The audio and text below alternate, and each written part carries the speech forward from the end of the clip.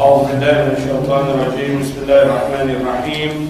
الحمد لله رب العالمين، والصلاة والسلام على أشرف المرسلين سيدنا ونبينا ومولانا محمد وعلى آله وأصحابه أجمعين. قال الله تعالى في القرآن المجيد: أعوذ بالله من الشيطان الرجيم. بسم الله الرحمن الرحيم. لا إكراه في الدين قد تبين الرشد من الغي. صدق الله العلي العظيم. Our respected elders, brothers, sisters in Islam, Assalamu alaikum wa rahmatullahi ta'ala wa barakatuh. All praise is due to Almighty Allah subhanahu wa ta'ala, the one, the creator, the cherisher, the sustainer, and our salam, salutations upon the Holy Prophet Nabi Muhammad sallallahu alayhi wa sallam, his family and his illustrious companions. قال رب اشرح لي صدري ويسر لي أمري واحلل عقدة من لساني يفقهوا قولي. Our khutbah today deals with the concept of freedom within Islam, and also very importantly that Allah subhanahu wa ta'ala has created humanity, He has created insan. Everything that exists in the world, jinn, everything has been created by Allah subhanahu wa ta'ala. And of Allah subhanahu wa ta'ala's creations, one of His creations who is insan, Allah subhanahu wa ta'ala has given us aql. He has given us what we call in simple terms brains. You know, brains exist up here. And with that, Allah subhanahu wa ta'ala has also given us the freedom to believe in Allah, also the freedom to reject Allah. Simple. فَمَنْ شَاءَ فَلْيُؤْمِنْ وَمَنْ شَاءَ فَلْيَكْفُرْ. Allah subhanahu wa ta'ala makes it clear in the Holy Quran. You want to be a believer, it's your choice. You want to be a disbeliever, it's also your choice. And that is why the concept of freedom is something which is very misunderstood within Islam. And we find that there was an article in the Detroit News, that is in America, and they contrasted the lives of two ordinary people from the Palestinian refugee camps in Jordan. And these are two people that are joined simply by the faith of believing in Allah subhanahu wa ta'ala. But yet their choices is separated by the choice of lifestyle. And one got up every morning at 4 o'clock in the morning, every day, and he walked a mile. He got up very early to the Masjid to be in time for Fajr at the Masjid. At that time, the other one was often just getting to sleep. He was capping off his night by being at a nightclub, drinking, socializing at a bar, serving to be a tourist guide to tourists. And he was making a choice of life, and yet he believed in Islam. And when we speak about liberation, especially as Muslims, we speak about liberation of the Muslim Ummah. We speak about choices in life, and we also speak about, very importantly, that we as Muslims, we want the Sharia to be instituted as most probably the constitution of the world, and especially our constitution. We need to catch a wake-up call. Because I can safely tell you that 99.9% of Muslims throughout the world are not prepared for the implementation of the Sharia. Simple. Let's not fool around. We want that choice, but are we ready to accept that choice and the implementation of the Sharia into our lives? And if we look at the Muslim Ummah, the current state of the Muslim Ummah today, it is one big refugee camp. We are robbed, we are wounded, we are tortured, we are expelled, we are dispossessed, and we are also disenfranchised. We are enslaved by the Western world. We are now coming to the month of Hajj, and we think by going for Hajj, by experiencing Arafah, making tawaf in Makkah al-Mukarramah, so forth and so on, and performing the rituals of Hajj, we think that that is freedom. That is not freedom at all. That is simply fulfilling the ritualistic side of Hajj. If we look at the actual message of Hajj, the actual message of Hajj is that the Muslim nations of the world are supposed to get together there, look at the problems of the world, and together as a collective solve those problems of the world. It's not happening. There are thousands of Syrian refugees throughout the world. Why is it, and ask ourselves the question, why is it that they do not want to immigrate to Muslim countries, but they want to go to countries in Europe and to America, so forth and so on? Why?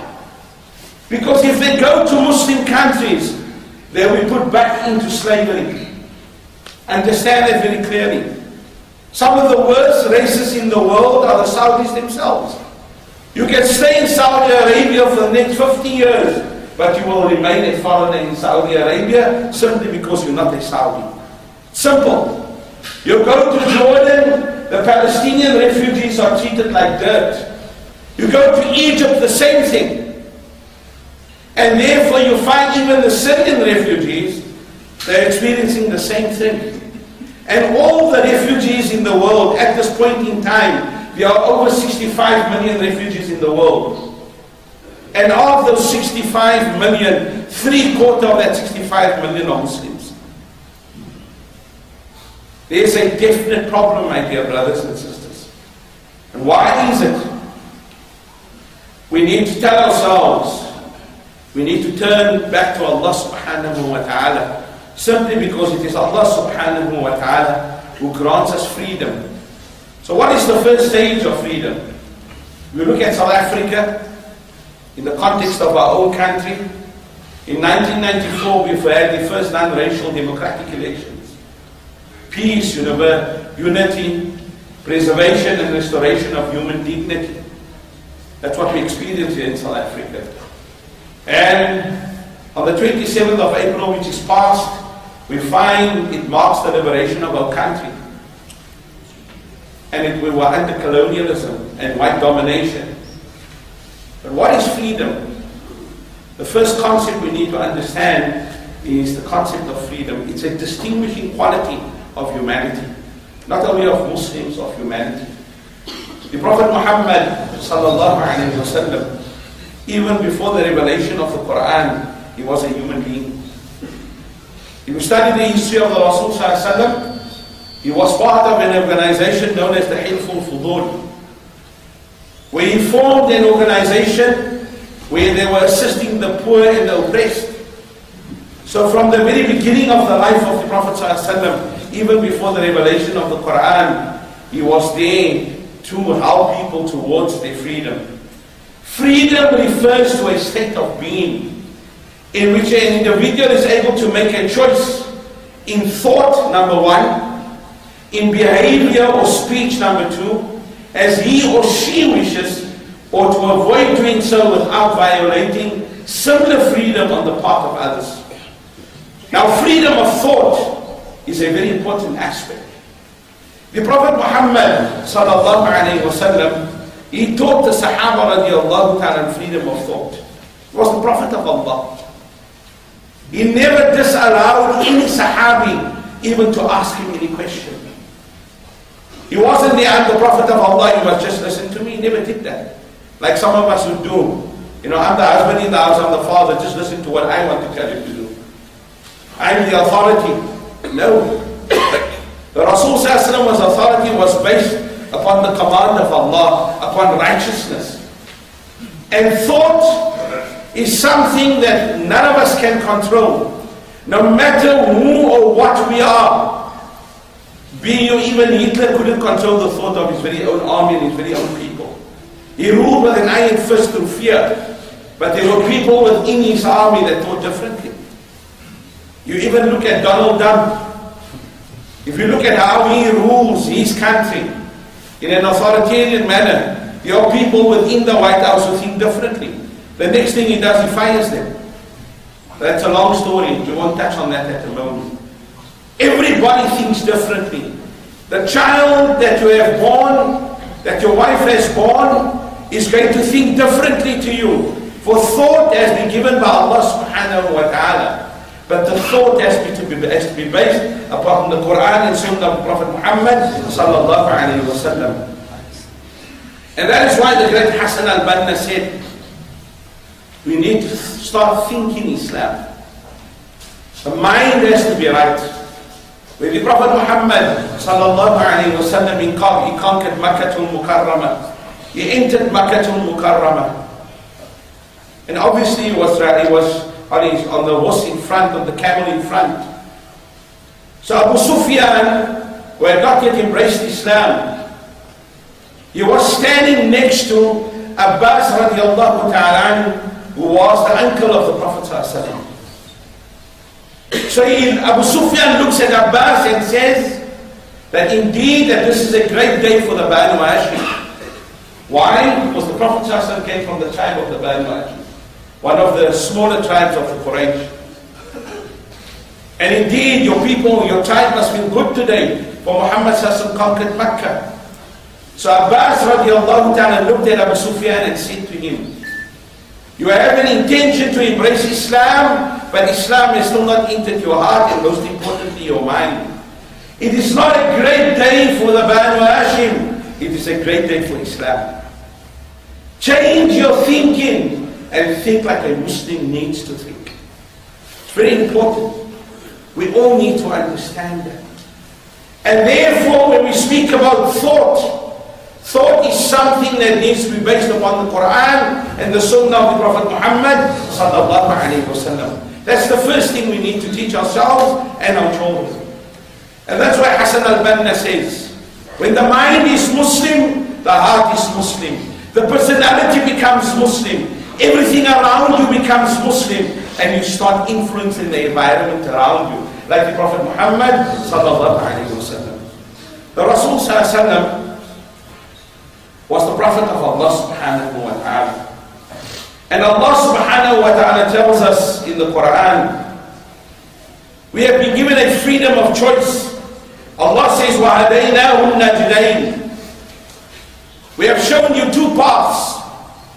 And Allah says, إِنَّا هَدَيْنَاهُ السَّبِيلَ إِمَّا شَاكِرًا وَإِمَّا كَفُورًا. We have guided him along the right path when he is thankful or thankless. Says Allah subhanahu wa ta'ala. So sometimes it is a blessing from Allah subhanahu wa ta'ala. Have you ever thought about it? Have you ever thought about it?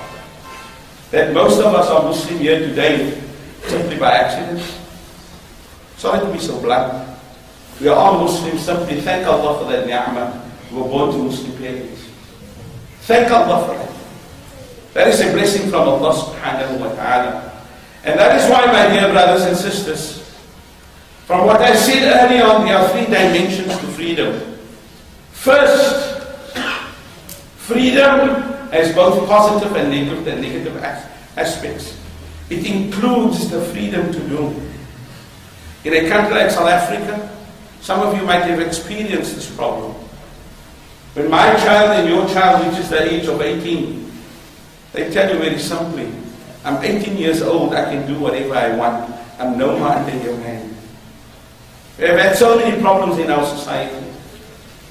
Girl wants to get married, boy wants to get married, parents not happy, blah, blah, blah. Long stories. They simply tell you and the Imam and the Sheikh can do me nothing. The country gives me my freedom. Simple, my dear brothers and sisters. What we need to teach our children. They are never free of their parents, even until Qiyamah. You know, the Prophet sallallahu alayhi wa sallam, one day a man came to the Rasul sallallahu alayhi wa sallam and complained about his father. The married man, 3-4 children, had a booming business, as we would call it. So the Rasul sallallahu alayhi wa sallam summoned the father, said to the father, you know, your son is complaining about you. You know, you just go to his business, take whatever you want to, take some of his money and everything. So he said to the Rasul sallallahu alayhi wa sallam, he says, yeah, Rasul sallallahu alayhi wa sallam, I brought him up, I educated him, I did everything for him. Even his business, I gave him the capital to start with it. Now that he is such a great businessman and boom is all the blessings of Allah, he doesn't look after me. So the Prophet ﷺ summoned the son and said, come here. You, your wife and your children, your business belong to your father. Simple, my dear brothers and sisters. The freedom has both positive and negative aspects. Sometimes we abuse it and sometimes we use it in a positive way. And we need to start using it in a positive way. And it is the freedom to do something as well as the freedom not to do it. And the freedom is not to follow the path of shaitan. You know, one day some idiot said to me, you know, shaitan, he has more knowledge than the Prophet ﷺ. Now it would be better. I said, are you sick, my dear brothers and sisters? I said, my brother, are you stupid? Shaitan has no power. Shaitan has absolutely no power. He only has power over you when you allow him to have that power over you. That is what Allah says, الَّذِي يُوَسْوِسُ فِي صُدُورِ النَّاسِ. When he starts whispering in your ear. And Allah subhanahu wa ta'ala says in the Quran, on the day of Qiyamah, you're going to come, you know, Allah, shaitan, you whispered in my ear. Shaitan will say, hey, Allah subhanahu wa ta'ala, I don't know him. I didn't tell him to do it, he did it out of his own. You have the right to choose the right or the wrong, the right or the left. Secondly, everybody needs to understand that there are limits to individual freedom such that it cannot impinge upon another person's freedom. You cannot impinge on another person's freedom. Now what is important to understand here is that the restraint that needs to be practiced in our society and needs to be taught to children. There are certain choices we don't have. If Allah subhanahu wa ta'ala has made something haram, it is haram. If He has made something halal, it is halal. Simple. Like many people will come to me and say to me, you know, Sheikh, for example, you know, this Justin Bieber or something was here. So this lady phones me and says, Sheikh, my daughter wants to go. Can I send her or not send her? I said, why are you asking me? You want me to make the choice. So that when you come to Allah, you know, Imam Abu Wahab said so. You need to restrain your child from going to that which is haram. Say it is haram, finish. Don't beat around the bush. And there is a limit to the freedom of your child. There is a limit even to one's own freedom. Because one's own, that is why the Prophet Muhammad sallallahu alayhi wa sallam said, الدنيا سجن المؤمن وجنة الكافر. He didn't say that this earth, the Rasul did not say that this earth is a prison. He said that this dunya is a prison for the Muslim, the true believer, and it is a Jannah for the kafir. There's a big difference. The earth will always remain the earth. The dunya is what we create here as how we live. What does it mean? You know that little shackles we are in now to enjoying what this earth gives. That's why many people ask me, you know, Allah subhanahu wa ta'ala, He gives the kafir anything, everything. They have these nice beaches, these holiday places and everything. They're having holidays all the time. They're having everything of this earth. Remember that even those Jews and those Zionists also do good. They give charity, they give everything. On the day of Qiyamah, Allah subhanahu wa ta'ala will say, I gave you everything of this world for the little good you've done. Now, I am going to be judgmental upon you without any obstacle. There's a beautiful qissa where there was a Muslim and a Christian. They were soldiers, they were going to fight. They injured each other and they were lying there dying in the desert. So the Christian makes a dua and he realizes Allah is Allah. He makes a dua that, you know, I would like some water. So Allah sends a malaika and gives him water. The Muslim makes the dua for water, he gets no water and he dies. He comes up there and he says, Ya Allah, I believed in you. I believed in you, Ya Allah. You gave him water, you didn't give him. He says, you know what? The malaika says, Allah says he did a little bit of good. I rewarded him in this dunya on this earth. Now he's going to be punished by me. You committed a little bit sin. I punished you on this earth. I'm going to grant you the Jannah. Simple. Simple, my dear brothers and sisters. And there has to be restraint on individual freedom. Limit. Remember Allah subhanahu wa ta'ala says in the Quran. Many of us have this thing, you know. You open up the Quran and you say, Allah says this, you know, this is my opinion about what Allah says. Stop that. Stop that. We don't have an opinion about what Allah says in the Quran, or even about the Sunnah of the Prophet Muhammad sallallahu alaihi wasallam. Allah says in the Quran that you have no opinion if Allah and His Rasul has decided about something. You have no right to have an opinion about something if Allah and His Rasul has decided about something. So our freedom is limited. Then, my dear brothers and sisters, third, because it is a choice, the individual is then accountable for his or her actions, the consequences deriving from our choices that we make in our life. My dear brothers and sisters, the Quranic concept of freedom is described in many words in the Quran, such as the word which is used as called free, or tahrir, to free, najat, salvation, protection, foes reaching the target, achieving the goal, Falaagh. You know, when the muazzin says, Hayya al-Falaagh, most of us say, ooh, isn't it so? It's like a difficulty. The only thing that you get for free is what? Do you pay to come to the masjid? Do you pay? Come on, tell me, do you pay? No, you don't pay. Whatever you give here on the day of JUMU'AH is out of your own free choice. Simple. When the muazzin says, Hayya al-Falaagh, most of us is a burden. You know, take 2 plugs and put it in the ear. Especially for Fajr, by the way. And Falaagh means also flowering of the potential of the human being, fulfillment of that latent qualities to achieve nearness to Allah subhanahu wa ta'ala. And everything that comes to it that has to do with Allah is totally free. To read the Quran is your freedom of choice. To make salah is your freedom of choice. To pay zakah is your freedom of choice. To fast in the month of Ramadan is your freedom of choice. Nobody is standing there with a gun against your head. And yet most of us, or many of us, don't make that right choice. In hadith, in the literature of the Prophet Muhammad sallallahu alaihi wasallam, there is reference to the word itq, meaning emancipation and liberation. Allah subhanahu wa ta'ala in the Quran, in the matters of deen, Allah says, La ikraha fi deen, qad tabayyana rushdu min al-ghayy.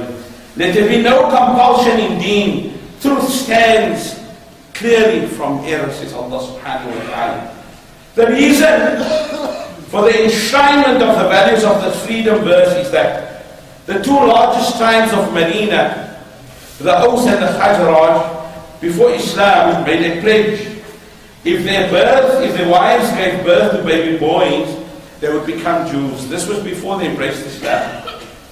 This is how some of the members of those 2 tribes became Jews. However, when Allah blessed these 2 tribes with Islam and they entered Islam, members of these families wanted to return and force their children to embrace Islam. The Prophet Muhammad sallallahu alaihi wasallam stopped them and said, no. Go to your sons who embrace Judaism, give them the word of Islam, and give them the freedom of choice to embrace Islam or to remain Jews. Understand that very clearly. Islam advocated such a principle at a time when the Roman Empire used to force people to Christianity or they used to behead them. The Persian Empire used to burn or torture religious reformers at that time. Within this atmosphere, Islam came to assert the principle of freedom of deen. Very important. It's very, very important for us to understand. It is significant to note that how we express ourselves as Muslims is a reflection of our attitudes. And it is unfortunate that habitually religious debates or arguments over religious matters, etiquette and respect is often absent. I remember a few weeks ago, even in the month of Ramadan, there was a lot of debate. And there was some sister that came onto the, on the WhatsApp or whatever, and insulting and, one of the scholars of the Muslim community here in Johannesburg or whatever. And the words that were used is disturbing. No matter how we disagree with each other, there has to be absolute respect. Respect and our etiquette of debate has to be implemented within our society. No matter how we disagree. The Sahaba radiallahu ta'ala used to disagree many a times. Don't live in this fool's paradise that after the Prophet ﷺ, the Sahaba lived, yes, we agree. No. Many a times they disagreed. Immediately after the demise of the Prophet Muhammad sallallahu alayhi wa sallam, many of the tribes refused to pay zakah.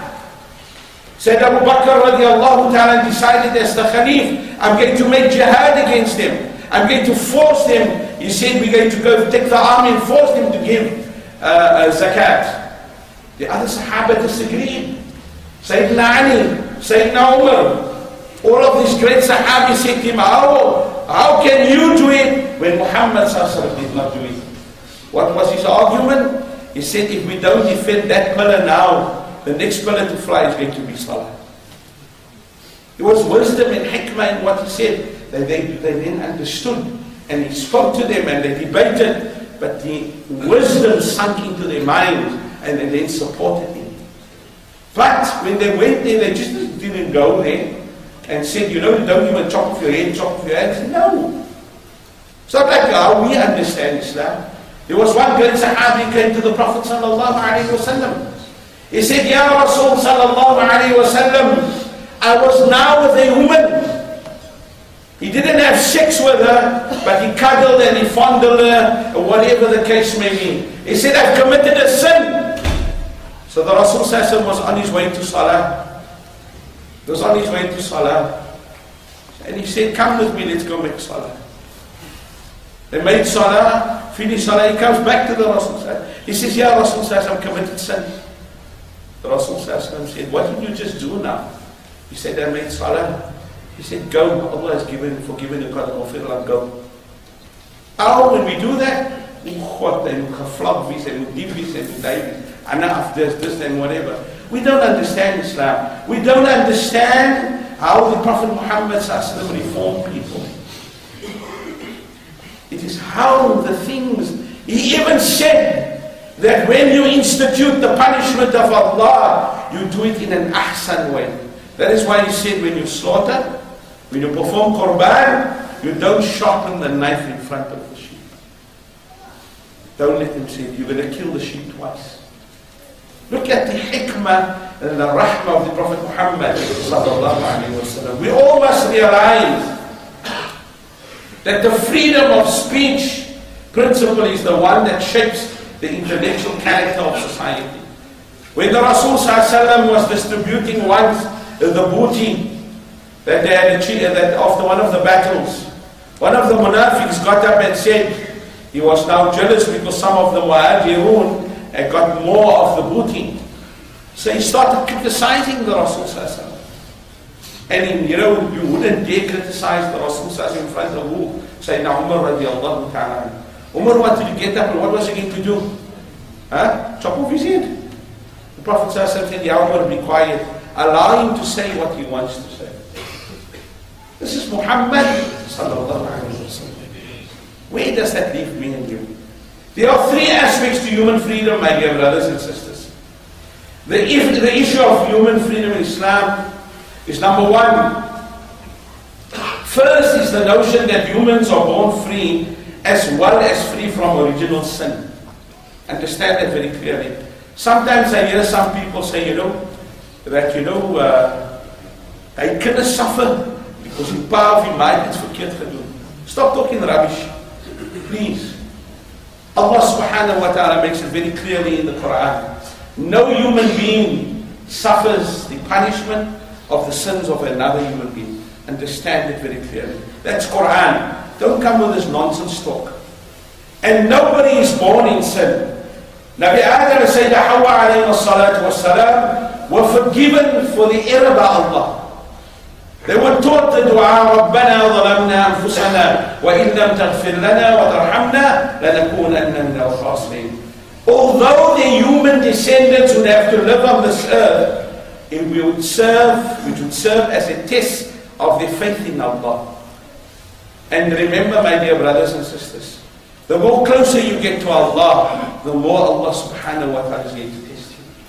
Remember, Allah says in the Quran, أَحَسِبَ النَّاسِ أَن يُتْرَكُوا أَن يَقُولُوا آمَنَّا وَهُمْ لَا يُفْتَنُونَ. He says, Allah says, O mankind, you say you believe in me. وَهُمْ لَا يُفْتَنُونَ. Prepare yourself for trials and tribulations and the test of Allah subhanahu wa ta'ala. Who was tested the most? Was Muhammad sallallahu alayhi wa sallam. Imagine, put yourselves in his situation. That the person that stood by him through thick and thin, he had to bury her, Khadija radiallahu ta'ala. He stood in a grave and they handed it over to him. Did he ever question Allah? He never questioned the might and the decree of Allah. Every time the only thing he said, Inna lillahi wa inna ilayhi raji'un. Secondly, given this test, my dear brothers and sisters, human beings are free to choose their actions. Allah has created humans such that they have an innate ability to know the difference between good and evil. No matter who or what we are, we know the difference between good and evil. And there's one aspect of shaitan that comes from his good name, you know, Iblis. There's a flip side of the word Iblis, and in Arabic text it is known as yulabbis. The word yulabbis means when we continue to do something which is wrong, in time to come, because we become so used to that wrong, it then looks like it is something that is right. So it turns the freedom of the mind, and it makes the mind think that that wrong that we are doing is something good which we are doing. And you look at a country like Arabia, we got this idiot that's going to become the next king of Arabia. I don't like to use the word Saudi, I detest it. Make no mistake. You can disagree with me, but I hate them with a passion. I'm sorry to say so. Do you know that Makkah and Medina is already in control of America? Do you know that? Don't be asleep. Understand it very clearly. You walk out of Makkah and what do you see? Do you see La ilaha illallah Muhammadur Rasulullah? No. What do you see? Colonel Sanders Kentucky Fried Chicken. You see McDonald's. Everything that has happened with Saudi Arabia is becoming westernized. And it's a hadith of the Prophet Muhammad sallallahu alayhi wa sallam where he said, and by the way, it's an authentic hadith. You know, people will come and say, well, Sheikh, you know, is the hadith sahih, blah, blah, blah, whatever. The hadith states that remember the Sa'ah, the time of Qiyamah, the Sa'ah of Qiyamah is going to be when the clock of time is going to be higher than the Kaaba. And what is higher than the Kaaba in Makkah at this moment? Think about it, my dear brothers. You know what's even the worst part?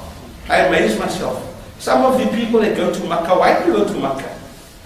You want to be in the haram, isn't it? Huh? The hotels are so posh nowadays, they create salah facilities. And half of these dum-dums, they say, you don't need to do haram because the Sheikh of Makkah said, the entire Makkah is haram, mashallah, so I can make salah here. Everything we wanted, you know, the choices that we make, we want everything easy, easy, easy, no difficulty. And some of the worst complainants, when you go there for Hajj, is we the South Africans. Complain about everything. The tea is cold, I said, it means only tea is cold. I said, I would be sick of tea for us. You know what was amazing, my dear brothers? It stormed when I was there for Hajj. And when we got to Arafah, the carpets were wet. Hamdulay were the first of our group to be in the South African camp. So they gave us a dry carpet. Now you know underneath was still the wet carpet, so a little of those small mosquitoes come and they bother you. You know, sit here, this. And now many of the people in our group, they complain and moan. I said, you know, just be quiet. After Fajr, I took them out of the camp. And I took them, as we walked out of our camp, out of the gates. There were about almost 150 people from Gambia. And remember, at that time, the sun is shining. At that time already, it is hot. But they were so thankful that Allah had granted them that opportunity to be in Makkah for Hajj, they were sitting on hot warm tar and they were making dhikr of Allah. And I said to my Muslim brothers from South Africa, look at their situation and look at our situation. So the choices that we make of our appreciation to Allah is something we need to be very careful. And that is why we have the knowledge of knowing what is good and evil, and have the freedom to choose good. And that is what Allah subhanahu wa ta'ala says in the Holy Quran. وَنَفْسٍ وَمَا سَوَّاهَا فَأَلْهَمَهَا فُجُورَهَا وَتَقَوَاهَا قَدْ أَفْلَحَ مَنْ زَكَّاهَا وَقَدْ خَابَ مَنْ دَسَّاهَا. Allah says, consider the human self. It is formed, and it is, Allah says, in accordance with what it was meant to be. How it was imbued with moral failings as well as with consciousness of purity. Truly, says Allah, to a happy state shall indeed he attain who causes himself to grow and purifies himself. And truly, who does not do so, he corrupts himself and is unsuccessful. Choice is ours, my dear brothers. It's only by having this freedom that choosing to obey Allah becomes a meaningful process. Third, my dear brothers and sisters, we'll end off there, inshallah. To be able to choose one's actions then implies that one has to deal with the consequences of them as well. Understand that very clearly. I just want to give you an example. There are Muslim males and females in our society. They claim to be Muslim, but they're getting married. He performs gay marriages. He performs lesbian marriages. And I met one of this, and I was involved in one of these cases. At the end of the day, this girl said to me, I have the right to choose if I want to lead a lesbian life. I said, MashaAllah, you can lead your life the way you want to. But remember, there is a consequence to your actions. And you're going to be accountable to Allah subhanahu wa ta'ala. All of us human beings are accountable to Allah on the day of Qiyamah. And that is what Allah subhanahu wa ta'ala says in the Quran. وَكُلَّ إِنسَانٍ أَلْزَمْنَاهُ طَائِرَهُ فِي عُنُقِهِ وَنُخْرِجُ لَهُ يَوْمَ الْقِيَامَةِ كِتَابًا يَلْقَاهُ مَنْشُورًا اقْرَأْ كِتَابَكَ. Every human being's doings have been tied to his neck. And the day of Qiyamah, we shall bring forth for him a record which he will find wide open, and Allah will say, اقرأ كتابك, read your book. Read your book. And that is why, my dear brothers and sisters, we need to be very, very careful. Just something very quickly, I'm not going to talk about it. One of the things we have not become free of is screen addiction. You know what screen addiction? A simple question I ask you. How many of you have put off your phones when you walked into this masjid? Nobody. I don't have my phone on me. When you walk into the house of Allah, you know Shaitan? When Allah said, I give you respite until the day of Qiyamah, Shaitan said to Allah, I will come from above them, from the bottom, from the side, from this way, that way, and inside them, and I'll try and take them away from the remembrance of Allah. How many of you went to Makkah now recently? How many of you went to Makkah recently? What amazes me, people make tawaf, the phone rings. Huh? They put it down. One day I saw a guy making salah. Wallahi, his phone rings, he picks it up. He says, I know you terug vir die Maghrib salah.